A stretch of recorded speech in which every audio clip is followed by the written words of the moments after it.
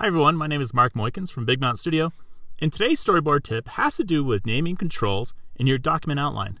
When I say document outline, I just mean this part over here on the storyboard. So by default, when you add controls to your storyboard, it gives them a default name. Like for UI views, it just gives them the word view, and for buttons, it just calls them buttons.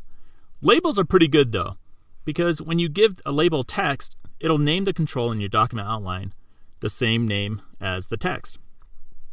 But not so much for buttons. Like this button right here, I can't tell which button this is on the storyboard. But if I click on it, then it'll highlight it and then I can tell. But I have to click on it first. And this is good for if you're not going to be creating outlets for the views, because once you create an outlet, it'll change the name of that control to your outlet name.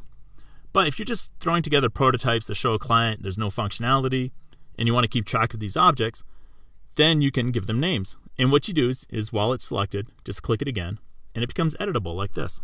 So I can just name this the same name as the text here. Like that. And you can do the same thing with all these other controls. Like I can't tell which view this is.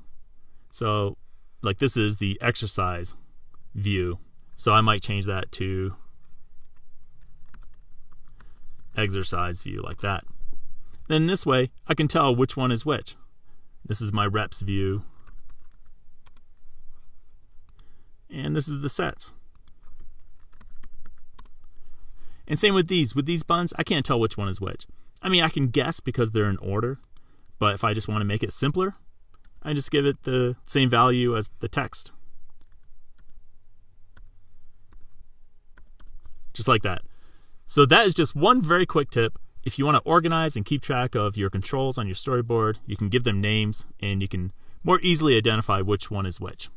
All right, thanks guys. If you like this video, give it a thumbs up. Consider subscribing because I try to come out with these videos every Monday, but sometimes, like a couple weeks ago, I was on vacation, so I didn't come out with one.